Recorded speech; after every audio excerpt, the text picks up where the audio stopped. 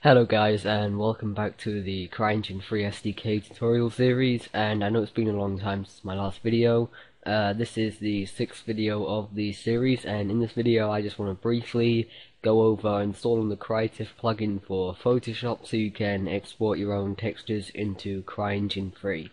So to start off, I'm just going to open up Google and I'm going to go type in CryTiff.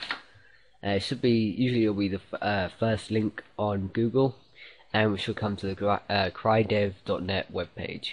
You can see here we've got a bunch of source assets that we can download to go with CryEngine, but we don't really need them. As you can see here, I just want to stress on one thing. At present, only 32-bit Photoshop is officially supported.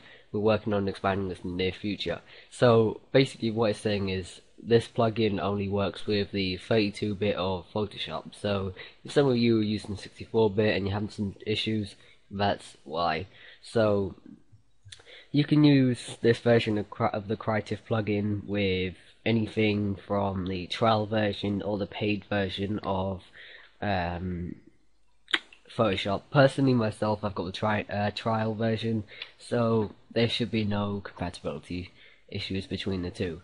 So I'm just going to open up the zip file, and you can see we've got two folders here. We've got bin32 and we've got tools. So I'm just going to quickly drag these straight over to my desktop, and I'm going to close up the zip file and my browser. That's all we need to do for there.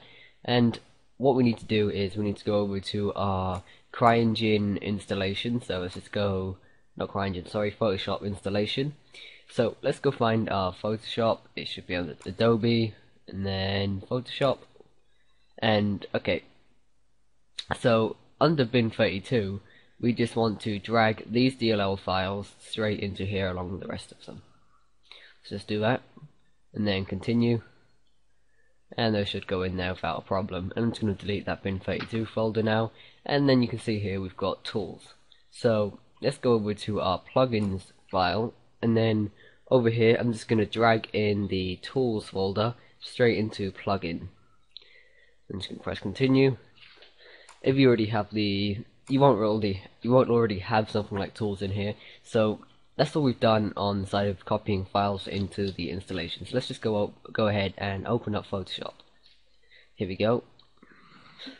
Okay, so I've just opened up Photoshop now, and now we need to check if it's installed correctly. So to do that, we want to go to help, and then we can go to about plugin, and you can see CryTiff plugin has been added here. So let's go ahead and click this, and it says please specify the directory of your CryEngine installation. So let's do so.